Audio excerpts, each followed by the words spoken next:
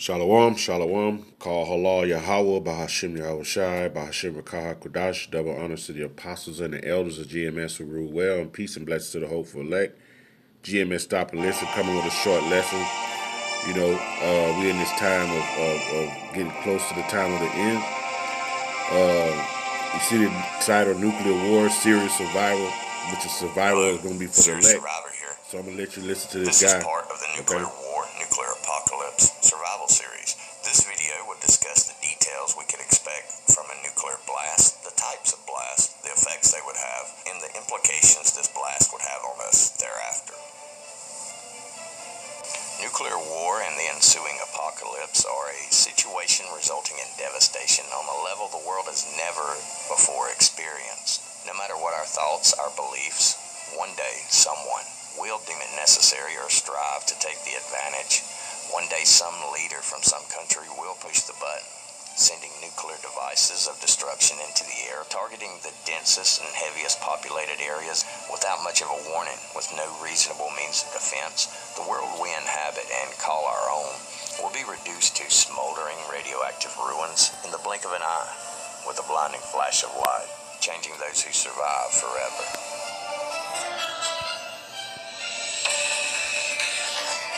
So let's look at the nuclear explosion itself. The yield. The yield of a nuclear weapon is a measurement of the amount of explosive energy it can produce. The yield is the equivalent quantity of TNT that would generate the same amount of energy when it explodes. So, a 1 kiloton nuclear weapon is one that produces the same amount of energy in an explosion as 1 kiloton of TNT. And a 1 megaton weapon would have the energy equivalent to 1 million tons of TNT. 1 megaton is 4.18 times 10 to the 15th power joules. 1 joule is equivalent to the average size human heartbeat. One bomb with a yield. So he's telling you, he's showing you that thermonuclear destruction is destructive, okay? And like you said in the video, one day someone's going to push the button. Because the Lord, when he said that, it made me think of this scripture here. Ezekiel 38 and 9. Thou shalt ascend and come like a storm, that thou shalt be like a cloud to cover the land, and thy and all thy bands and many people with thee.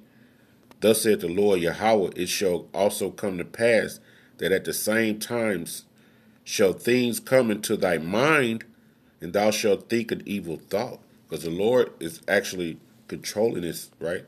He's putting these thoughts in these people's mind to go to war.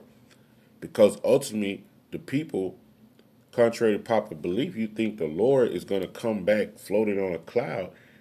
He's coming back bringing destruction, okay? This is our salvation of Israel. This is how you're going to get up out of here. Thermonuclear destruction, it must happen, okay?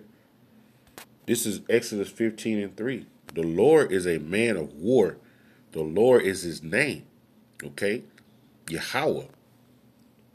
3068. See the original? Those are the Syrian words for the Lord's name. Yahweh.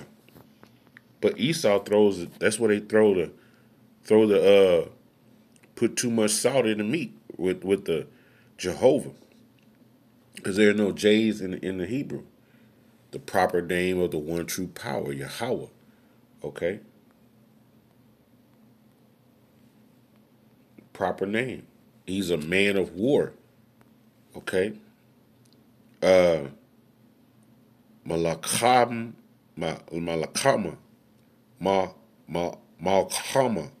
meaning what? War, battle. Okay? Sense of fighting.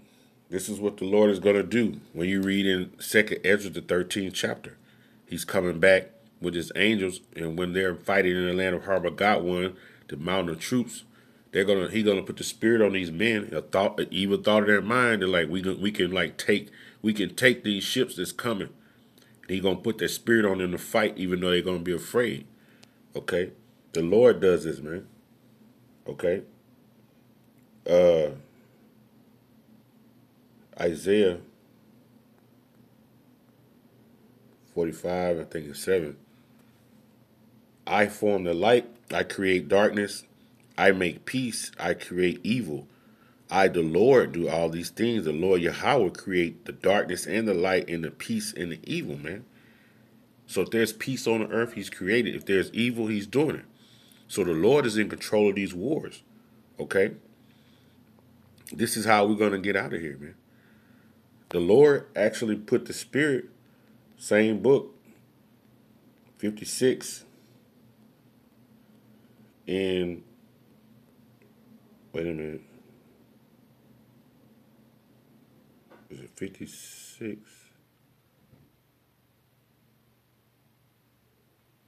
54? 54. Isaiah 54 and 16. Behold, I have created the smith to blow at the coals in the fire, and I will bring forth an instrument for his work. And I have created the waster to destroy. What's the waster? Shakath, to destroy, corrupt, to go to ruin, to be marred, to ruin, a destroyer, right? The Lord said, I created this instrument, man. Right? Back in the day, you had blacksmiths that would fine-tune metal. The modern-day blacksmiths we know to be who the scientists of Teman, who the Lord have had these men to create, to put the paperwork in the standard operating procedures. He's gave them the ability to put these diffusion together, to put this uranium and this plutonium together to create a destructive instrument for his work. I can tell you, the Lord is a man of war. He's playing a hell of a chess game. Okay? No weapon formed against thee shall prosper. He's talking about the elect. But like church people like to use this to their, they don't know what it's talking about. No weapon formed against me. Like, like they don't even know what it means, man. This is going into the elect being what? The weapons of nuclear destruction will not bother the elect, because they will be saved out of this.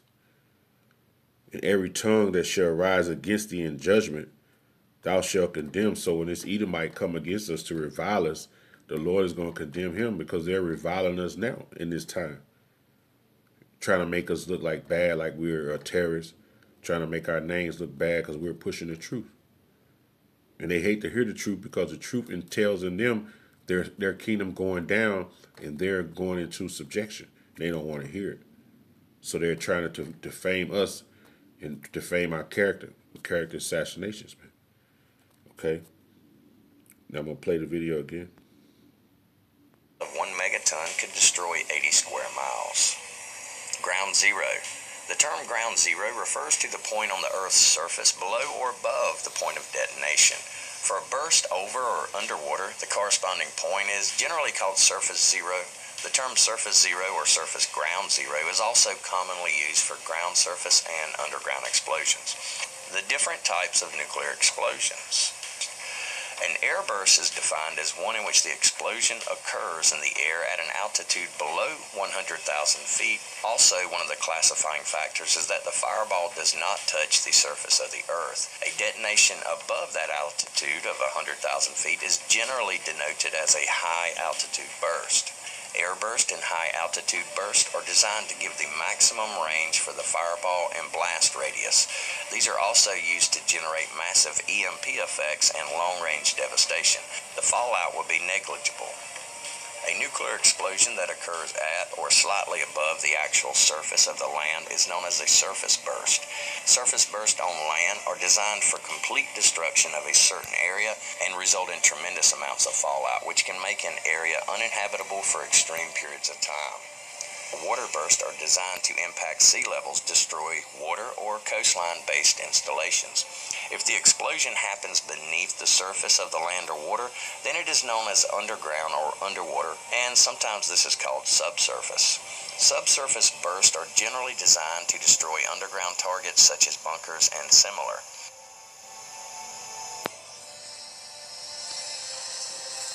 So guess what? You're going to have those different types of bursts, like you just said.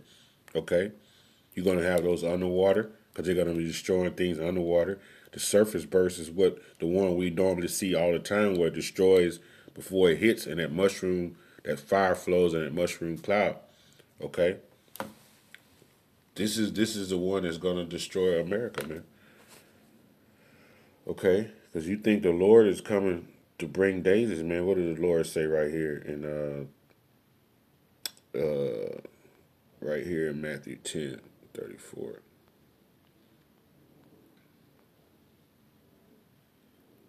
Matthew 10:34. Think not that I come to send peace on the earth.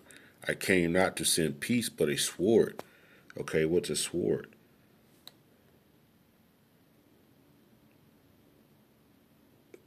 A straight sword for thrusting. And what are the nuclear missiles going to do? Thrust through the earth. A figurative war, a Jewish judicial punishment. That's what these nuclear weapons are going to be for the punishment of Esau, 2/3 of our own people and you other nations, man. So the Lord is coming back. He's not coming back to be playing around with you people, man. You know, He's coming back for destruction. All right, He's coming back to bring war and to take the crowns of you nations. When you read in Revelations the 19th chapter, okay. If you are of the elect, you're going to be exempt from that, and everybody else is going to be no pity for you. This is Ezekiel 9:4, and the Lord Yahweh said unto him, go through the midst of the city. He was talking to an angel. Through the midst of Jerusalem, was a Negroes, Latinos, and the Native American, a people before it's a place, and set a mark upon the foreheads of the men, okay, that sigh and cry, all the abominations that be done in the midst thereof. The key to it is men, man. Okay? So these men are the men who have what? Labored and pushed the truth, came back to the law, statutes, commandments, had faith, and went out and done the work. And looked at themselves as unprofitable servants, man. Okay? They have done the work, okay? They have not been high-minded. None of that. So he said, set that mark. That mark is Thawah, which is what? Mark a sign of exemption from judgment. Just like the Passover, okay? Just like the Passover. In that particular time, basically that's what it's going to be. Okay? Exempt from judgment, man. It says to the others who are not exempt from that judgment, he said, in my hearing, go after through the midst of the city and smite. Let your eye spare, neither have ye pity. So he's telling angels, don't have no pity. Don't spare none. Okay? And when the angels get those instructions, they're going to do exactly what they're told to do. Verse 6, slay utterly old and young, both maids and little children, and women. See? So the Lord is going to be killing little children, women, and maids, man. So y'all think the Lord is all happy and you want to, in America, in this society, oh, you don't hit a woman, you don't never raise your hand to hit a woman, but the Lord is going to raise his hand to destroy women and little children. So what do you really know about the Lord? Okay? But y'all don't read this scripture. Y'all want to read the happy-go-lucky scriptures and try to make them fit your little life, you know, so you can keep doing your little wickedness. But the Lord says right here, he's going to smite little children and women. But come near, not near any man, why they say man again, upon whom the mark, whom is the mark, and begin at my sanctuary. You're going to begin at the house of Israel. Then they begin at the ancient men, which were before the house, man. So the Lord is getting ready to destroy. Okay? He's getting ready to bring that thermonuclear destruction. Okay? He's getting ready to smite old. He no respect of persons, man. Okay? There'll be no respect of persons in that day. So, hey, man, the thermonuclear destruction is coming. And Just gotta, pray that, matter of fact, I end on this. I said pray. What's that scripture? Luke, Luke 21, I think 30. Choose to see now. It says, when now and when they now shoot forth, you see now yourselves that the summer is nigh at hand. So likewise ye, when ye see these things come to pass, know ye that the kingdom of the Most High is at hand. You see these different prophecies unfolding. They're ushering in the microchip. And certain people have chips in different countries. You see more famine conditions, more pestilence. Know that these things are, you see the wars and the rumors of wars. We know that the kingdom of heaven is at hand. Verily I say unto you, this generation shall not pass away till all be fulfilled. So all these have to be fulfilled before the Lord brings that destruction, right? Tradition among men, the chip, martial law, all these things have to happen before the end comes. Okay? It says, heaven and earth shall pass away, but my words shall not pass away. So the Lord's words will not be void. They won't go out void. They're going to accomplish the things that he said they will. I'm trying to find the scripture where it says,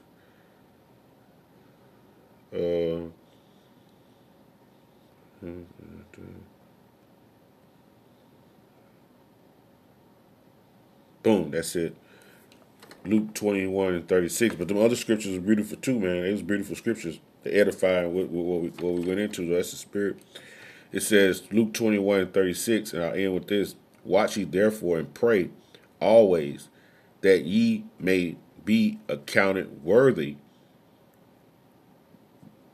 to escape all these things that shall come to pass, and to stand before the Son of Man. Account you worthy, meaning what? That you deserve it, okay? Cataxio, to account worthy, to judge worthy. Strong definition, to redeem entirely deserving. So you want to be deserving of this chariot ride that's going to come to get you out of this destruction, because the scriptures say the Lord going to spite, right?